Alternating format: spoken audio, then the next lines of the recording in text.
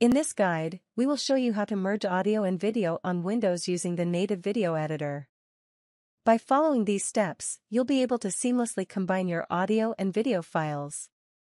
Please note that this guide is specifically for users of Windows 11 and Windows 10.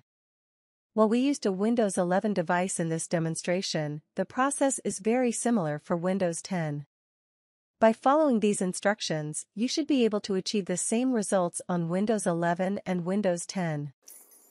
Thankfully, there is no need to use any third-party video editing software to merge your video and audio. If you are using Windows 11 or Windows 10, you can take advantage of the built-in video editor app called Windows Photos or Windows Video Editor. With the native video editing app, you can easily merge your video and audio tracks together without the need for any external tools free of cost.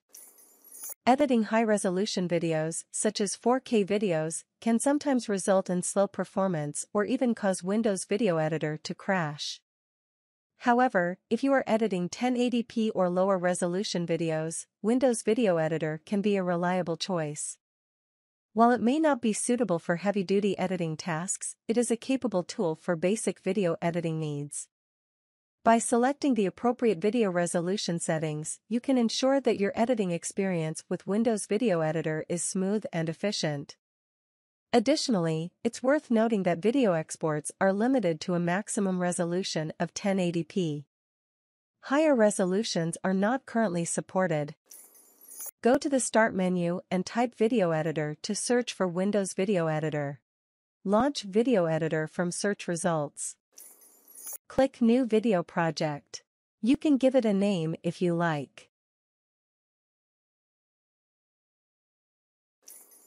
Click Add to open Import Video.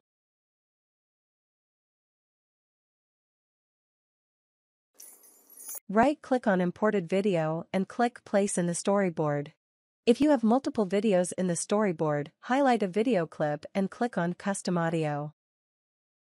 You now have to click on Add the audio file to open the audio track. Locate and open the audio file. If you need, you can adjust volume level and select the area you want to add audio track. Click Done to exit. Click on Finish Video to export or render the merged file. You have the option to select from different resolution sizes, including 1080p, 720p, and 540p. It's important to keep in mind that the higher the resolution you choose, the longer it will take to export. We recommend using a resolution of 720p as it is generally suitable for most systems.